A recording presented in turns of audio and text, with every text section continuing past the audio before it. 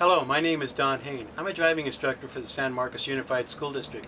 Today I'm going to teach you to do a proper hydraulic brake check.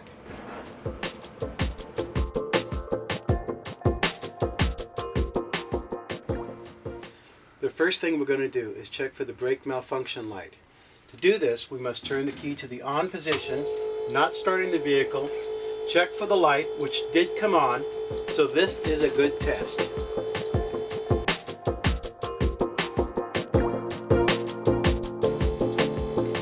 The next test is the power boost test.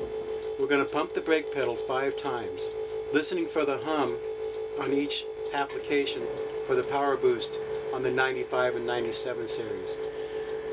On the 5th time, we're going to continue to hold the brake pedal down, starting the vehicle, and this will show that our power boost is working properly.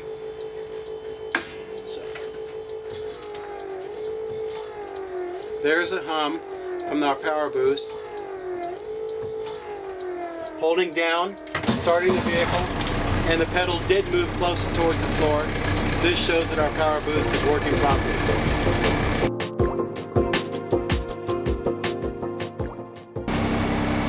The next step is to check for leaks in our hydraulic system.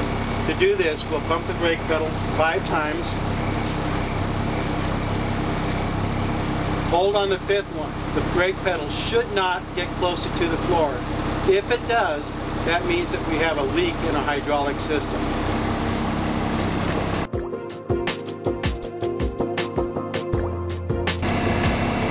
Next is a service brake test.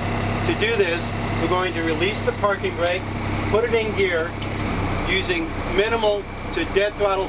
We're going to let the bus roll. We use a little bit of throttle, get the bus to roll, stopping the vehicle using less than 60% of brake travel. We did, and that was a good test.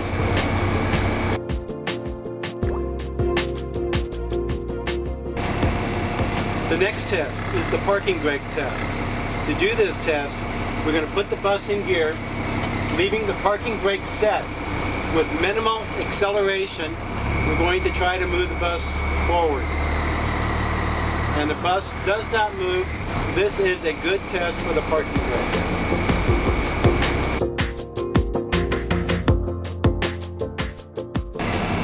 The last step is to check our service brake to make sure it will stop the bus. We are going to put it in gear, release the parking brake, make 2 complete stops before we leave the yard. There's 1, and there's 2. This completes our hydraulic brake check, and everything checked out fine. I'm good to go.